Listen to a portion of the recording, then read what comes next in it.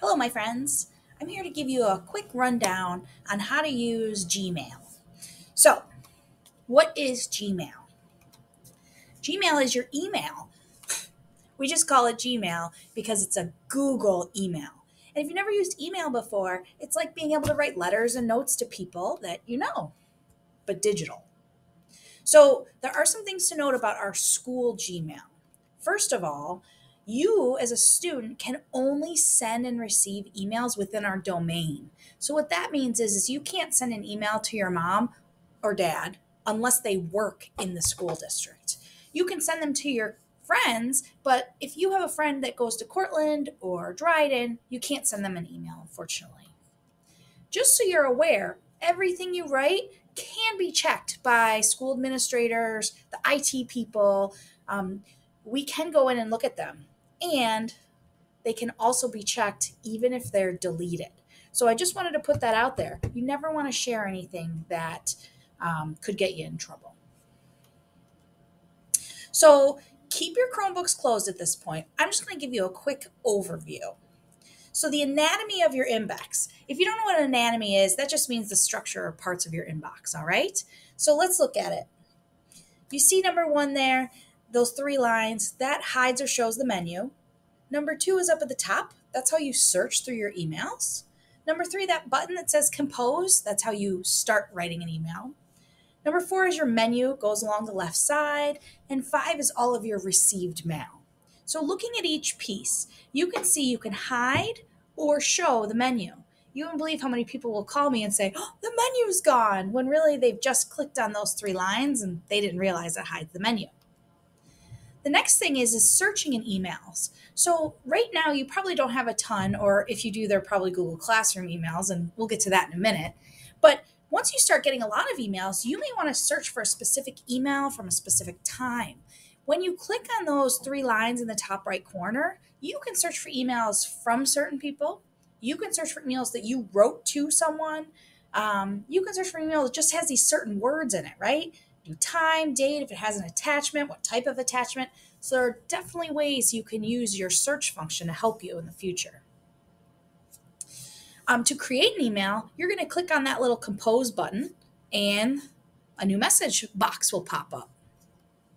So looking at the menu, you can see there's lots of different options for emails. You can snooze them, which means you kind of like hide them and then they come back up later. You can search through emails that you've sent. Your draft emails, maybe you started an email and then never finished it, would be in there.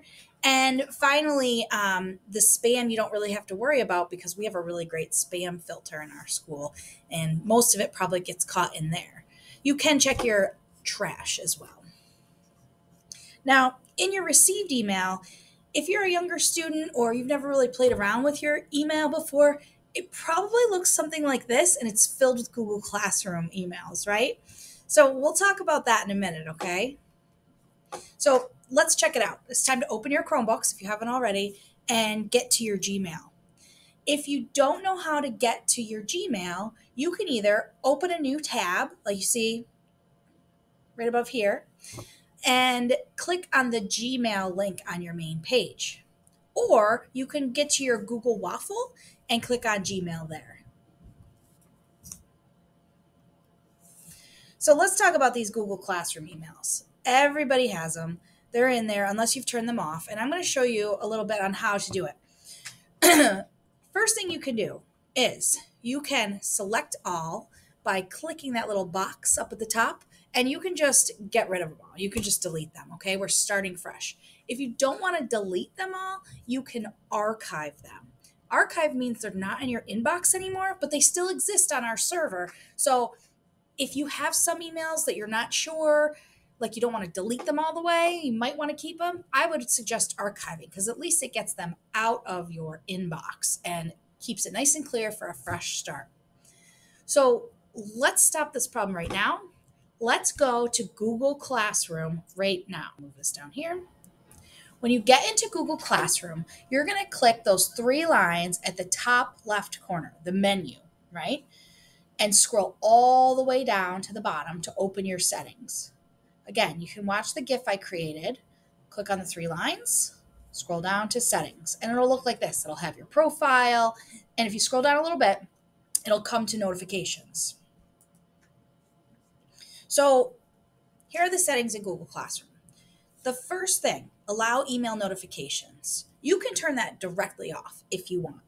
But in my opinion, and in my past workings with Google Classroom, I would recommend leaving it on and just leaving on the 3 in the red box here, because these are ones you may miss and they're really important. So looking there, you could see you'll receive an email if someone comments on your post. So if you post something on Google Classroom, unless you go in and check it every day, you won't know if someone has commented. Someone mentions you in a comment. Also really important. How else would you know unless you went in and checked every post and everything? And finally, the other one that's really important is private comments on your work. So a lot of times when a teacher is grading something, they'll leave you a comment and tell you how you did, or maybe if you can redo it, or just general feedback. If you don't have an email, you would have to go in and check every single time to see if there are comments there. Now, the ones that people like to turn off are all the ones underneath that: classes you're enrolled in, work and posts from teachers. That means you'll get an email every time your teacher posts something, every time they post work. You may not want that. I know I don't. Return work, grades, invitations to join a class, a due date reminder. All of those things are pretty optional in my book, just because I know that we go on and use Google Classroom quite often. Now, if you scroll down even further, you'll see right where my picture is right now, the class notifications. Sometimes there are classes that you're in that you don't need to receive an email notification for. Or if a teacher hasn't archived your class, you may not want to receive any emails from that class anymore. So what you're going to do is you're just going to completely turn it off. Click on the blue button to turn it off altogether. You'll remain in the class, but you won't get any emails from that class. Just a reminder also, you have to do this at the beginning of each school year so that you don't, again, start getting all these notifications. Basically, we do it at the beginning of the school year because that's when all of our new classes start up. You may get added to a new class halfway through the year if you're taking a half-year class. If that's the case, make sure you check your half-year classes as well. So let's go back to our Gmail. Remember, to get to Gmail, you can either click the tab on top that says Gmail, or you can open a new tab, go into your waffle, and click Gmail.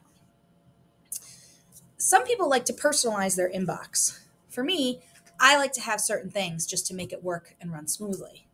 What you're going to do is you're going to click on the little gear cog that is up next to the waffle in your inbox. When you do, you'll see some options pop up.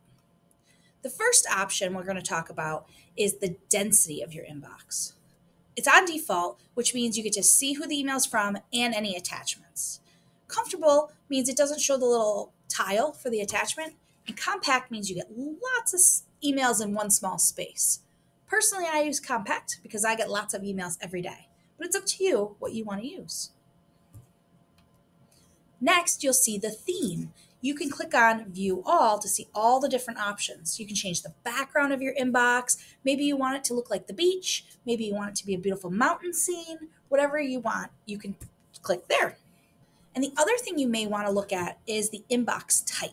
Now, for me personally, I keep mine unread first. So any unread emails I receive go right to the top of my inbox, and they're there. If they're read, they still stay in my inbox, but they're at the bottom. It helps me organize my own. Lots of people like to use the default, though. It's up to you, whatever you like. So I want to talk about writing an email.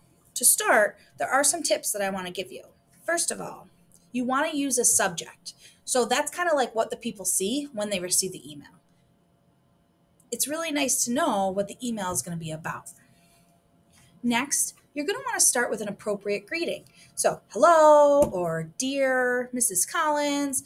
If it's an adult, you're going to want to use Mr., Mrs., Ms., Doctor, whatever their title would be. And you want to keep it appropriate, obviously. If you're writing to a friend, you may just want to be like, hey, what's up? And that's okay too. When you're writing emails, make sure you keep them short and to the point. Nobody likes reading an email that's 4 paragraphs long, unless you have that much information to share, which in that case, That's good. You want it to be that long, but for the most part, you want it to be short, to the point, and full of the information that you want to give. Next, just like when we used a Google Doc, you want to keep your font consistent. I'll show you how to change the font in just a minute. There are a few different options. And you want to write a simple closing. So, thanks. Have a great day. See you soon. Sincerely, just like writing a letter. Finally, make sure you do a spell check. Nobody likes getting an email with all the words spelled incorrectly. Not to mention, that does make you look like maybe you don't know what you're talking about. And I'll show you how to get there. So let's look at the toolbar on the bottom. When you click that compose button, you'll see the toolbar along the bottom. First, you have the A with the line under it. That is your text options. See where it says sans serif underneath? That's the different fonts. The T's are the size. You can do bold, italics, underline. You can change where the font goes, to the left, to the right. There's bullets and numbers and all sorts of good stuff. Next, you can add emojis to your writing. So if it's between you and a friend, that would totally be appropriate. And finally, I wanted to show you where spell check is. Spell check is in the three dots on the right, and you can see it says check spelling. Now, there are other options in your email. You can see the paperclip and the little Google Drive symbol. You can attach things to your emails. There's an image box. It's the square with the little mountains in it. You can add images in there. There are lots of different options, but these are the big three that I know people use the most. So what should you write, right? That's always everyone's question, what to write.